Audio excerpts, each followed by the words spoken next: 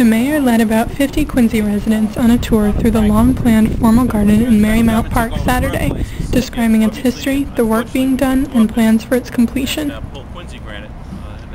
It's a piece of a park system that we've lacked. We have tremendous athletic facilities, but this is I think a great addition. It will become a real meeting focal point for people, whether they're just going to sit and read a book or come meet and chat for a cup of coffee. I think it's going to be well enjoyed and used.